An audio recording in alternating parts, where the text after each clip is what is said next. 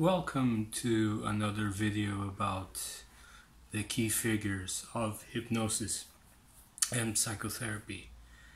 And I would like to give you a brief presentation about a psychologist named André Weitzenhoffer.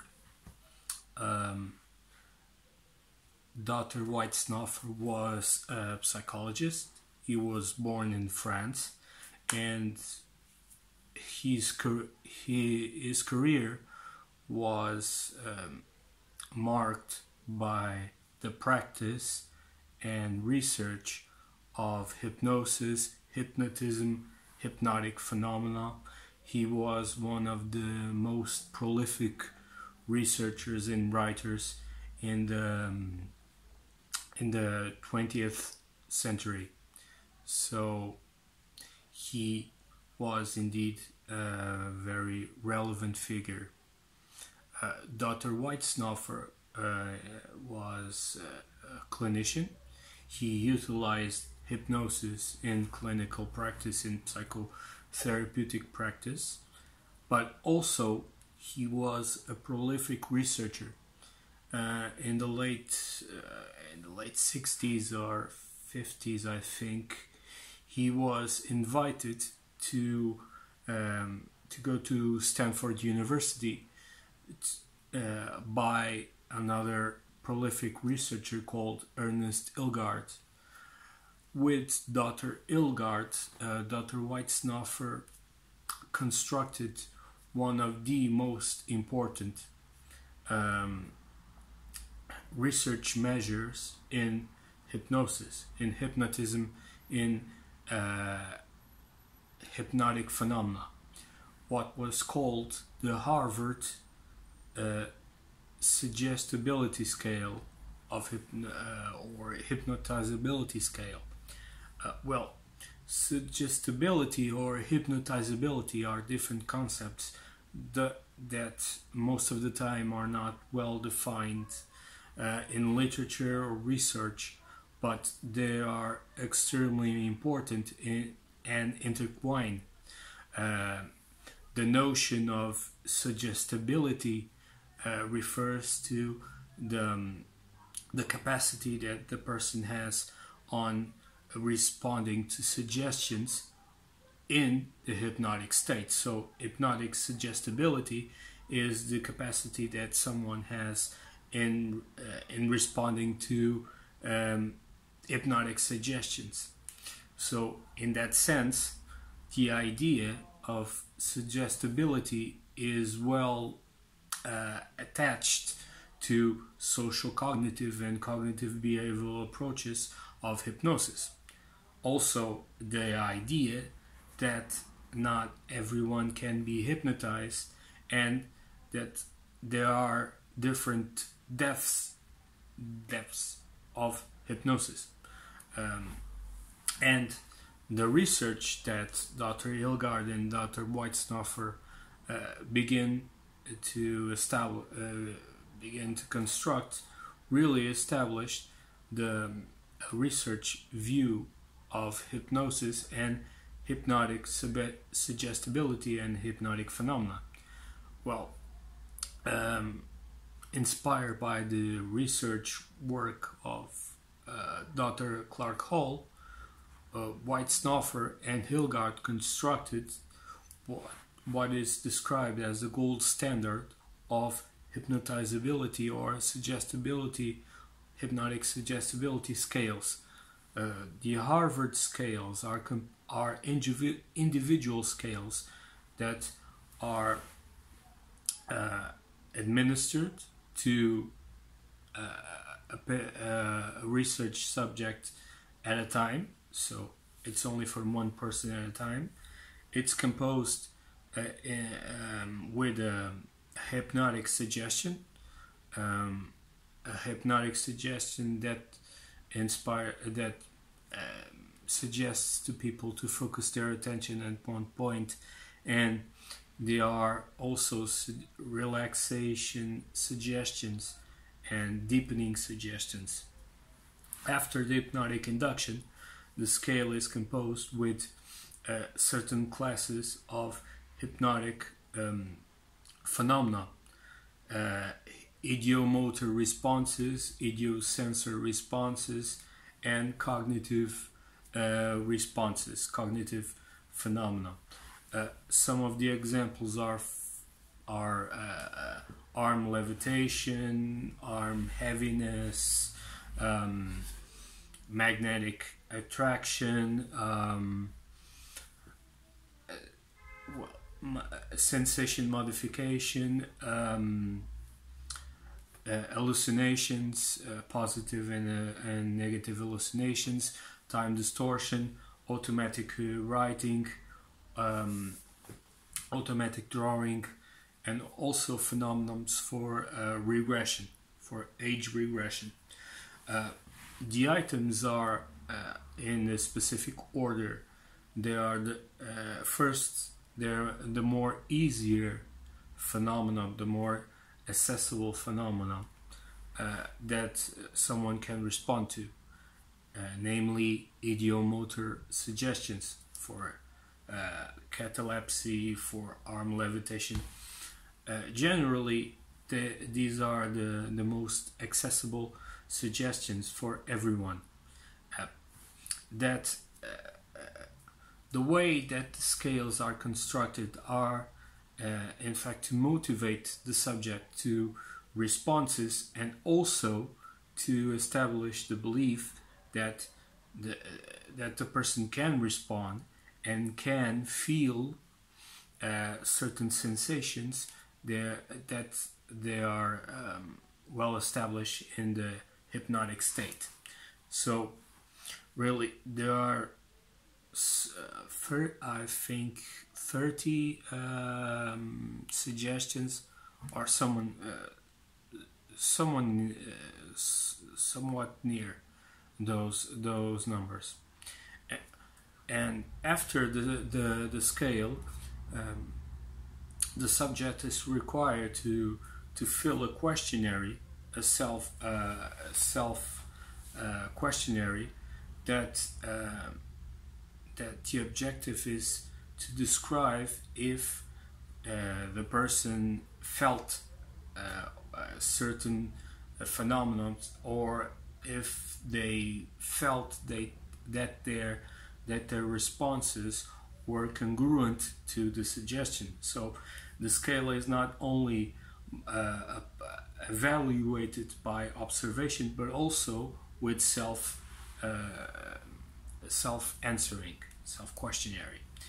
And those responses make the subject filled into one of three categories: the poorly suggestible person, or someone that can't be hypnotized, or someone that can respond to hypnosis but only certain kind of suggestions.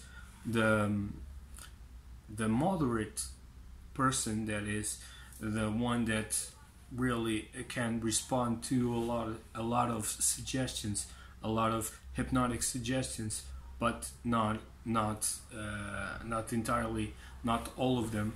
And the highly hypnotizable, or what Hilgard named the virtuoso, is someone that can respond to all hypnotic phenomena with easy,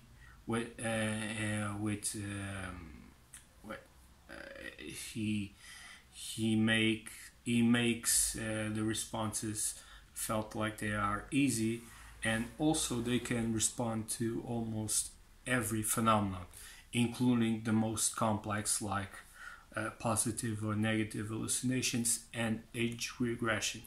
So the Harvard scale, it's composed in the A, B, and C. The C form is the most established and utilized scale among the Stanford scales.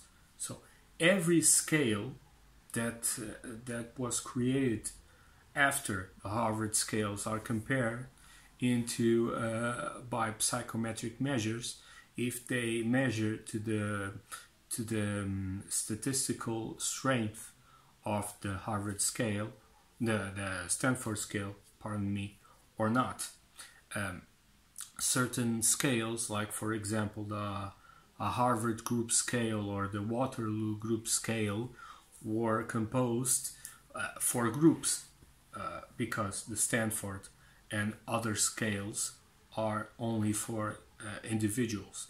So when we think about researching the hypnotic phenomenon and hypnotic suggestibility, we have to thank Dr. Weitzenhoffer and also Dr. Ilgard for creating this ground achievement that is the first hypnotic suggestibility scale, or hypnotizability scale, as you prefer. So not only Dr. Weitzenhoffer helped create those scales, but he was a prolifical writer. He wrote a lot of articles and a lot of chapters, but also one of the most, in my opinion, one of the most significant and complete book about hypnosis was The Practice of Hypnotism.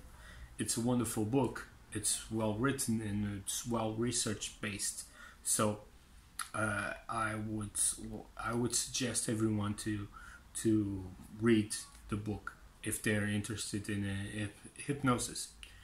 The last thing that I want to refer to Dr. Weitzenhoffer was his relationship with Milton Erickson. At some point, Weitzenhoffer and Erickson were great friends and constant collaborators.